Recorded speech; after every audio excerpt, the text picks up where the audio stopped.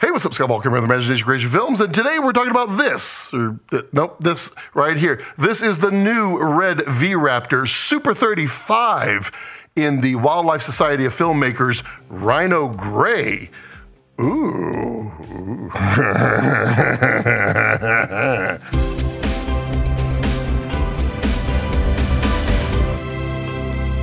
So I was literally running out the door, just literally grabbing and built up the Komodo for a job that's in another town. But then RED releases the new V-Raptor Rhino Edition Super 35. And I wanted to share what I knew about it. I mean, you've heard Jared talk about it here multiple times on the channel on the live streams, but here's what we know, and it's available now through special dealers like Film Tools, Max Digital, and a couple of others. So if you're interested, act quickly. It is the Rhino Gray version, which is the Wildlife Society of Filmmakers version. I'm sure it will be later on available in the normal black, but supply chain. So what is it? It is the same brain horsepower of the V-Raptor itself, the small version, not the XL, but you get a Super 35 sensor, and it's not the larger than Super 35 like previous Reds. It is a true Super 35, very small sensor. It has the same specs as the V-Raptor VistaVision with two exceptions. That is, the dynamic range is a little bit less, and the noise is going to be ever so slightly more in lower light, not in normal light, but lower light, because the photo sites are much, much smaller, so you're going to get a little bit noise. But I mean, the V-Raptor version is so incredibly good in low light. It's going to be amazing. All the frame rates are exactly the same as V-Raptor. All the other functionality, everything is exactly the same.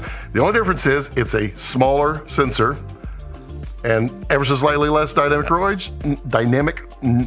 range. Yeah, I'm doing this live because I don't have time. And then a little bit more noise. How much noise? I don't know, but it would be the way Jared described it is if you compared Monstro to Helium and the difference that you would get in the noise, because you could push Monstro a little bit further. So I don't think that bad. I don't think that bad at all. Just a little bit less or a little bit more noise. It is $19,500. That is phenomenal. It's under $20K for an 8K camera that can shoot 120 frames a second with Red RAW. It's unbelievably cool. The specs, I'll post here and here.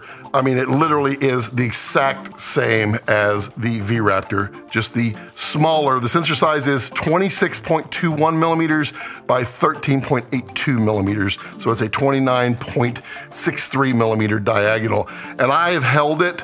It is incredibly small when you realize how big or how small Super 35 actually is. It's adorable, but what that does is that's gonna give you that punch, especially for wildlife, to get further out. It's kind of nice. If you're on a budget or you just love Super 35, I'm personally a huge fan of Super 35, although I do think the full frame is cool, but I mean, $5,000 less, it is one heck of a deal. Jump on it really quick if you are interested. If you're not, don't worry.